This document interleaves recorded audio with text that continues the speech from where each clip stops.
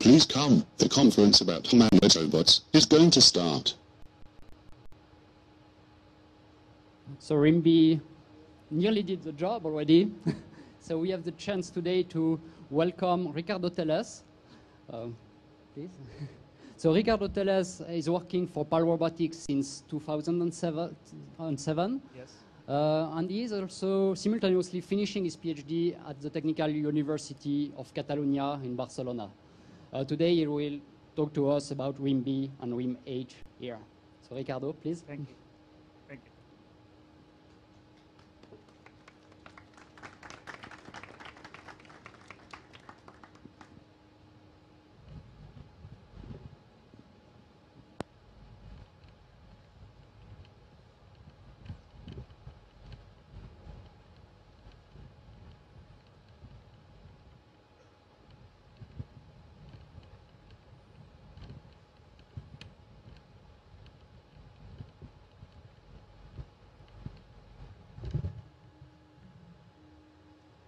So, I would like to introduce you REEM-B. Hi everybody, are you enjoying the campus party? Okay. And would you like to talk about something? I'm going to talk about vertical garden. Okay, no, that was the previous speech. So, would you like to talk about humanoids, for instance? No. I'm going to sit down because I'm really tired. Okay, okay, so I'll bring your chair.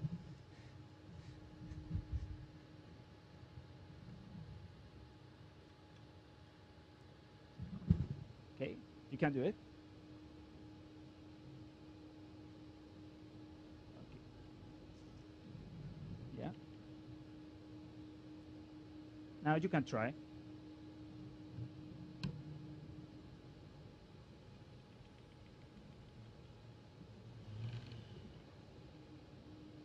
Okay, very good.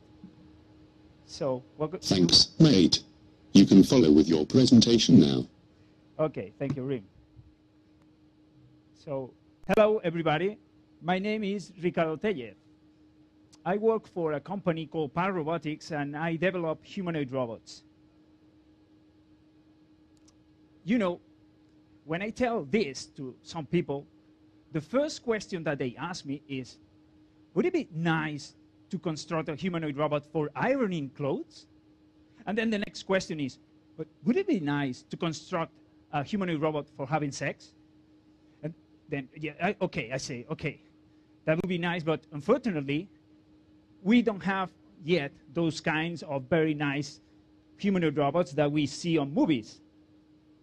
And in the movies, what we see are humanoid robots that are very intelligent.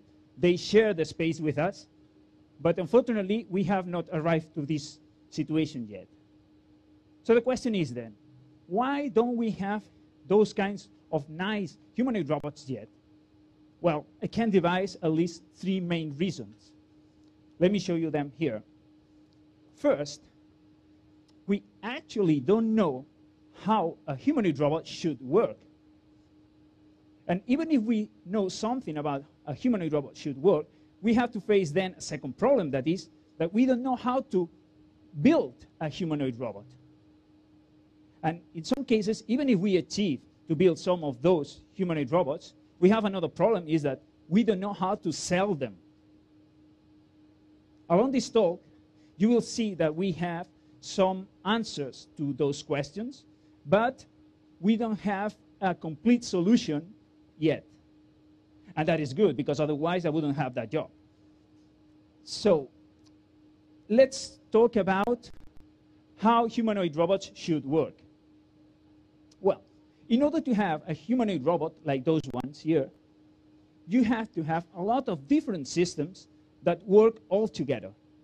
For instance, you need a movement system, like the legs or the wheels, that allow the robot to move. Then you also need a manipulation system, arms with hands, that allow the robot to grasp things. You also need a different kind of sensors that allow the robot to perceive the environment. Additionally, you need a navigation system. That is the one that allows the robot to move from one place to another while avoiding obstacles. If the humanoid has to be complete, it also needs a human-robot interaction system in order to be able to interact the robot with people. And finally, we find the brain, what we can call brain. That is the system that coordinates all the other systems and generates the robot behavior. Okay, so the problem is that we actually don't know how all those systems should work. We have just small ideas. I'll give you some examples.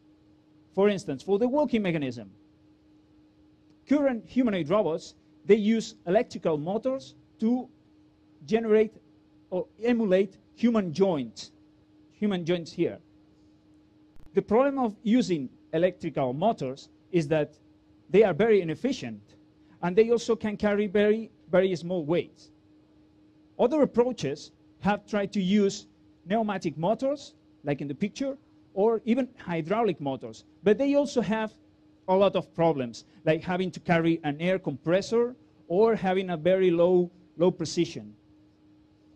Then, if you build a humanoid robot with these kinds of systems, with these kinds of motors, then you have a robot that can fall down even if there is a small perturbance on the ground.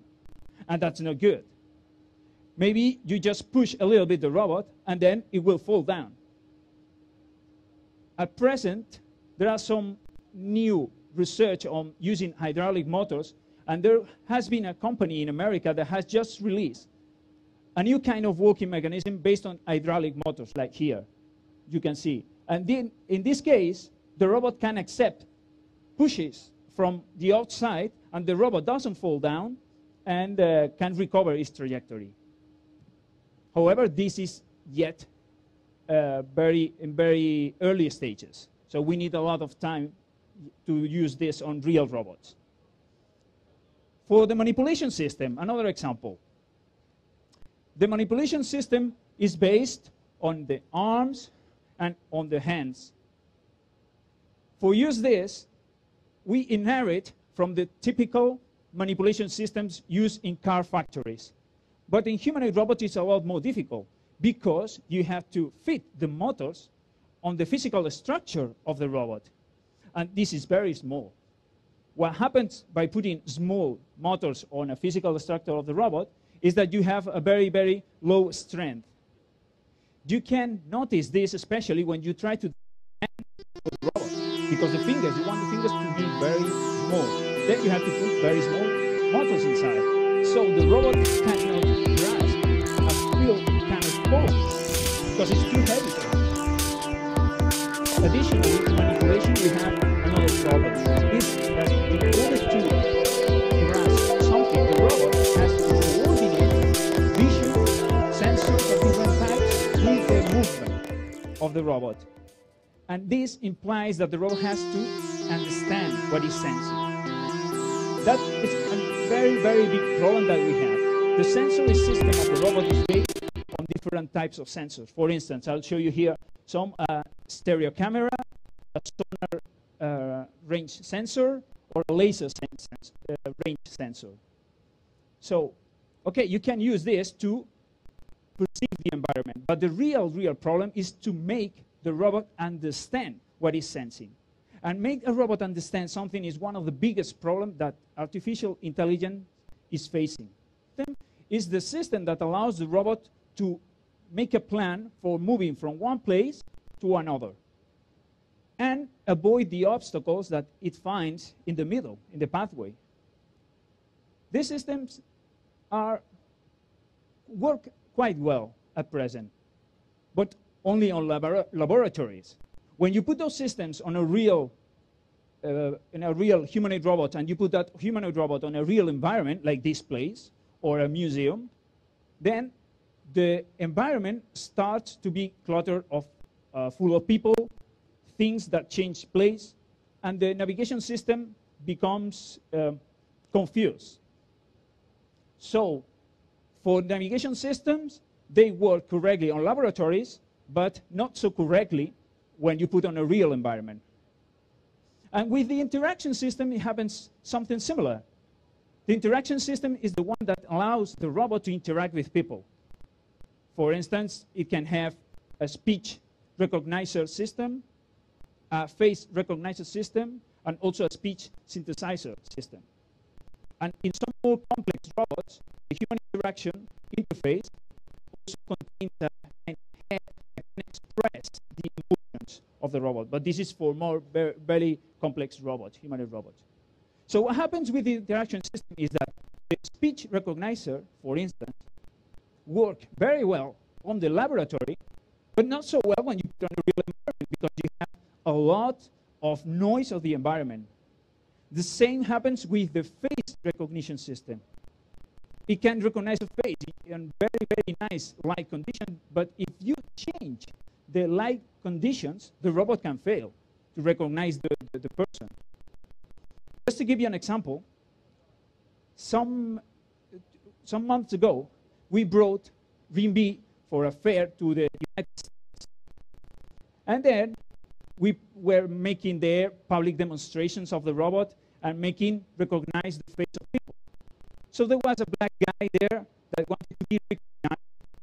And then he came there, he put in front of the robot, and then says the robot started to recognize his face. So he tried, and he tried. And after 1 minute of trying to recognize his face, the robot says something like this. The left side of your face is too dark. I can't recognize you. Of course, his side was dark because he was black. And we were very lucky that he didn't lose with us. So this is just to give you an example of the current situation of those recognition systems. For the coordination system, the brain, what can we expect? Well, not too much yet. Basically, the brains are coordinating the behavior in a kind of table that encodes everything that the robot has to do in different situations. So it has a table that says, if you are in this situation, then do this. If you are in this situation, then do this other thing. Okay, so the problem is that you cannot code within this table all the options all the situations that the robot will face on a real life. So it's not completely solved this problem yet, neither. So imagine that we use all this small knowledge that we have about how robots should work, and we try to build one. So now let's talk about the problems that we face when we try to build one humanoid robot. Well, in order to build a humanoid robot, we have to face, I think, 3 problems more. First, we have to physically construct the robot, the structure that supports the robot. Then we have to construct the electronics that go inside this physical structure. And then we have to construct the software that controls these electronics and mechanics. So let me give you an example. If you want to construct your humanoid robot, you want to construct a leg, for instance, you cannot go to the shop and then say, okay, just give me a pair of legs for my robot. No, it doesn't work like this yet. So you have to start by building the physical structure of the legs, then building the electronics that go inside, and then building the software that will control these legs. As you can imagine, this is a huge amount of work. And imagine how big is this amount of work if you multiply this for all the systems of the humanoid robot. That's a lot of work. And also, this approach is very expensive and limiting in time and in the kind of things that we can implement. That is why I think that at present, humanoid building is something like an artisan work. And however, there are some movements at present in the world that are trying to change this situation. And these movements are in the direction of creating standards. Both standards in hardware and in software. In terms of standards of hardware, let me explain you what I mean by this. Some companies, like, for example, our company, we are building some complete joints modules. That means that they are standard modules that you can use on any part of your robot. For instance, the joint module contains the physical structure, the electronics, and the control software to create a joint of the robot. In fact, the arms of this robot here have been constructed by using those modules. Then you just have to buy 3 of those modules, and then you have the arm. 1, 2, and 3. That's it. And that's an example of the type of standards that we are trying to generate in hardware. In software, there are also a lot of different projects that try to build standard software that will work on different types of sensors and motors, actuators, whatever. So imagine that we use all those tools that we have here, and we achieve to build a humanoid robot.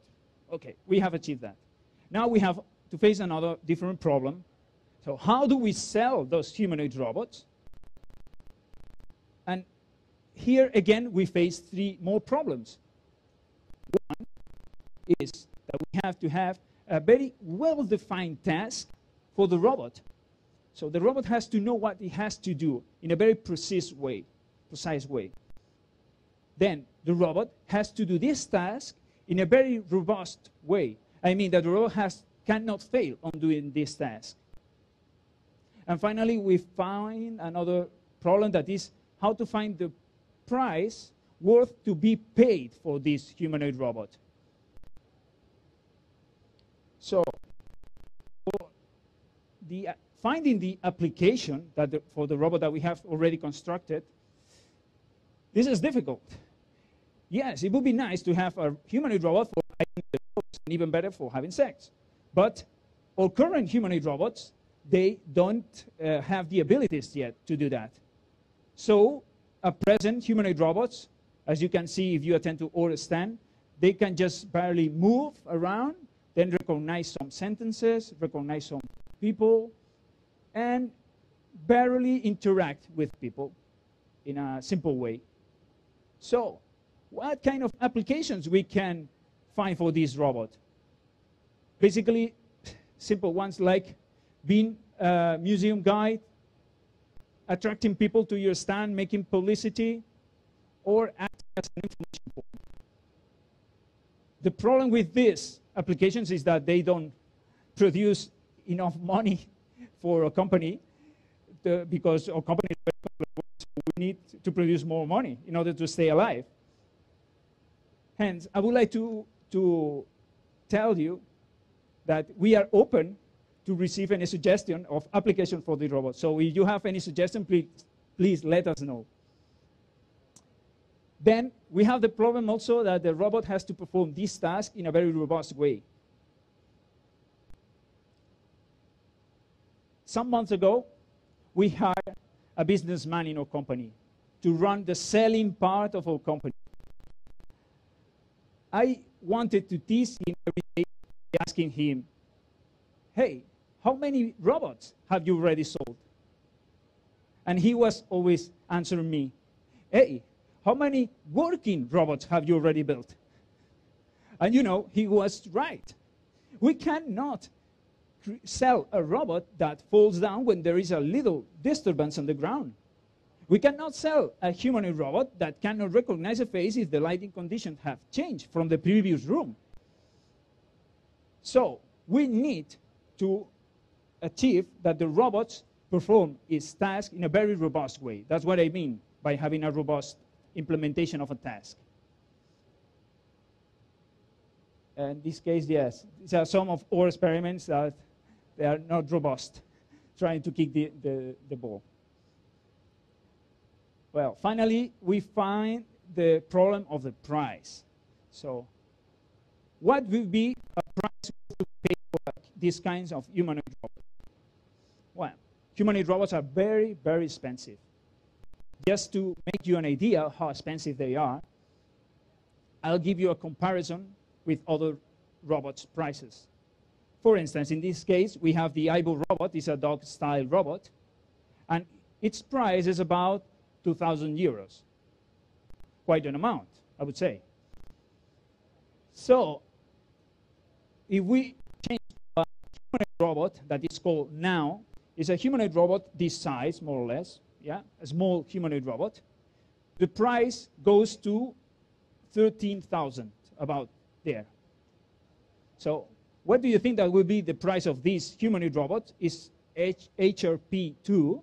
It's a humanoid robot, human size, this size. How much do you think? Well, I will not tell you. I will leave you for you to figure it out by yourself. But I can give you a clue that is several hundred thousands. So, robots, humanoid robots particularly, are very expensive. And why is so? Well, I think that the two main reasons are because building a humanoid robot at present is like an artisan work. And also because the materials that we are using on those robots are very expensive, because they are very special materials that there is not a big market for these materials. Fortunately, prices are rising down in the present, and then I think that they will raise even more in the near future. So we'll see. Just to finish with my talk, I would like to talk you about the future of humanoid robots. It is expected that the whole robotic market is about to explode in the near future. However, for humanoid robots, it will take a longer time than expected. So I don't think that in the near future we'll have an explosion of selling humanoid robots. And also the humanoid robots that we'll have in the near future will be a simplified version of the ones that we see on films. For instance, I see those robots in the humanoid robots of the near future, something like this, like in the picture, or the one that you can see here, REEM-A1. Those robots have changed the legs by wheels. And also they have changed the speech interface from using the speech to using a touch screen where you can command the robot to do the things that you want. Also, the applications for those robots will be very simple, as I have started already, like museum guides, or attracting people to your stands, or acting as an information point. So, just to conclude, let me show you some examples of already made humanoid robots that work in the same way as REEM-A. For instance, this is the Fujitsu robot. We have also the Ropi service robot, and also the K-robot and the Smart Pal. These are already built humanoid robots that you can buy if you want. Okay, the summary of my talk is this. The question was, why don't we have yet humanoid robots, like in the films? So these are the reasons for me. They perform at present very simple tasks, and they perform those tasks in a very non-robust way. Finally, the final reason is that they are very expensive. And that concludes my talk. So if you have any question, then I will be happy to answer. And if you want to come and visit us in our stand, is on the other building there. Thank you very much for this very interesting talk. Okay. So questions? Those movies. The first question that comes to my mind is, why do we want humanoid robots? Why do we want this form factor if it's so complex to build? What's the real motivation behind that? And a second question, what's the revenue stream for... One at a time. Okay, then after you're not a robot, excuse me. Yeah. One at a time. So, yeah, this is a very typical question. And in fact, I can say that there are two ways of thinking about that. There are some people that work in robotics industry that they think that we have to build robots that perform a single task, very well performed, very robust. And for this, they don't need to have a humanoid form, shape, sorry. And then there is another way of thinking about that, that is, okay, we would like to have a robot that performs different tasks, and we don't want to change the environment to put this robot into that. So we want the robot to just use the same tools, the same environments that we are using. And for this, we think that the best shape, in order to be so universal for different places, is to have a humanoid shape. Then also I can tell you my opinion, my personal opinion, is that making this kind of robots is a lot more fun. So that's, in my case, is because it's a lot of fun doing this. But those are the two reasons that people usually say. And the second question? Yeah. I was just wondering, what's the revenue stream for a company like yours today? Because the what? Sorry? The revenues. Oh. Because the market is very small, if it exists. So how does your company survive today? Yeah. So at present, we are building our first commercial version of our robot. That is the one that I showed you on the pictures there. And until then, we are doing just research. So we have some investors that help us and invest on our research in order to be able to reach the development of this robot.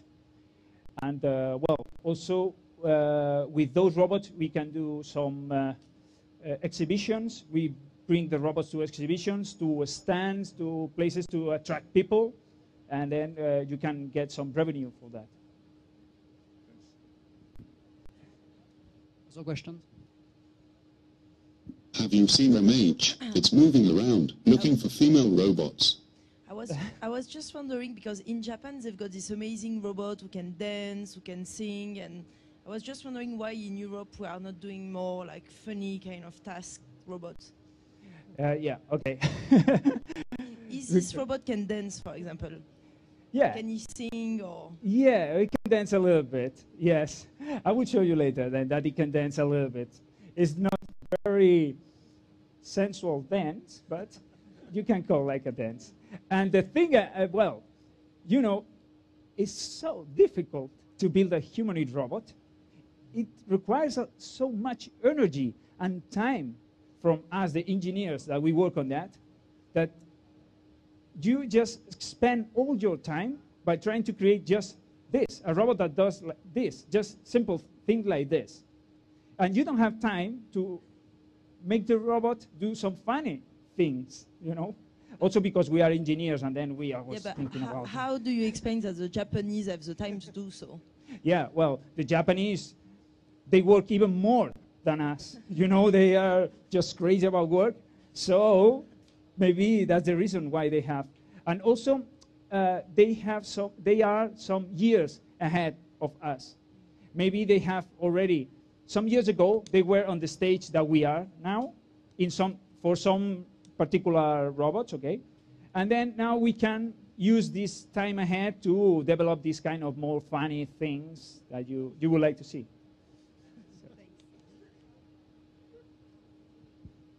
Other questions?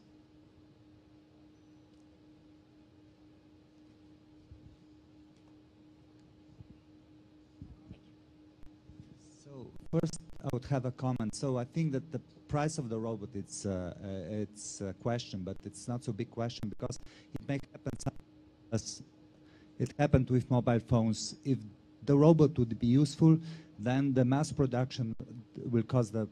Yes. So the problem it is that the robot are not useful, are useless. Yes. So, and the main reason is cognition. So my question, do you see the light at the end of the tunnel regarding this cognition or not at all? Because now the robots are not even as intelligent as, for example, bees or cockroach. They don't understand what they are doing. Yes, yes, of course. I work on artificial intelligence, so I think that we'll reach this place where robots will be very intelligent, like in the films.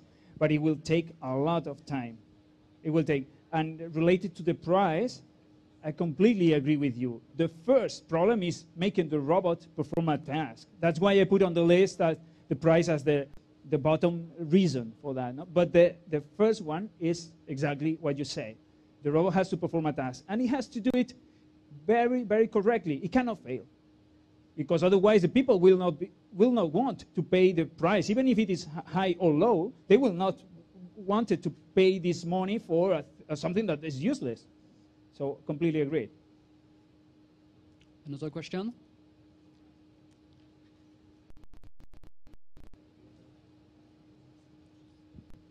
Do you think that, so obviously humanoid robots are quite kind of rare and, you know, fascinating at the moment, but then potentially, you know, are we in a kind of a self-defeating thing, like you know, as they become more commonplace, then they become less interesting to, you know, for us, and then the kind of you know, because I would say that we're trying to make humanoid robots because they're like, you cannot see like them in other so places. Fun and they're so fascinating, but then when we've, you know, if we kind of make them or they become more commonplace, well then, you know, we might decide that, you know, the kind of human form factor isn't, you know, it seems to me that it's clearly not the best way of kind of doing stuff around the home. You know, you can have lots of tiny robots all in your kitchen or whatever. Or, you know, or in fact, Bill Gates wrote a paper about the future of robots in general, and he was devising this kind of situation that you said, that where there is a house where there are a lot of different robots, as you also said, you were commenting, and each robot was specialized in one task. There was a robot that was cleaning the swimming pool. There was another one that was cleaning the floor inside the house, another making surveillance, another just cleaning the clothes. That's it. And related to the shape of the humanoid robot, why people is attracted to this?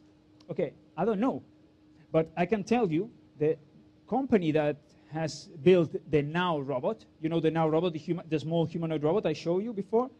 So this company, before attempting to construct this humanoid robot, they make research on people about what were the preferences for the shape of a robot, of any shape. It has not to be humanoid. And there was a big difference. The results showed that there was a big difference between the people that wanted to have a humanoid robot, humanoid shape, and the people that didn't care about this shape. So I don't know why, but we are attracted for that. Another one?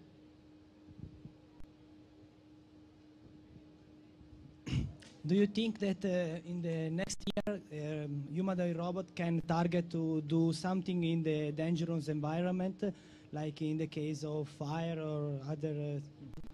Yes. Yes. The problem is that these environments are very, very, very complex. Very complex. There is a kind of robotic competition that you probably know. It's called RoboCup. In the RoboCup, there is a section for rescue robots. And so the best rescue robots are brought there to test their abilities there. And at present, all of them are telecommanded, remotely commanded. I mean, having a robot autonomously moving on a rescue place where there has been a disaster is very, very difficult. I don't know. It's a very big problem. If we already have problems having a robot moving here, imagine if there is a disaster here with everything fall down, lots of people there. So I think that it will take a long time. But maybe in this case, the robot expensive is not a problem, because it's more important that to save life. To save life. Yes, but in this case, the robot has to perform the task correctly. It cannot fail. It say, okay, I cannot go in this way because it's very dark. I don't know. So, yes, I agree.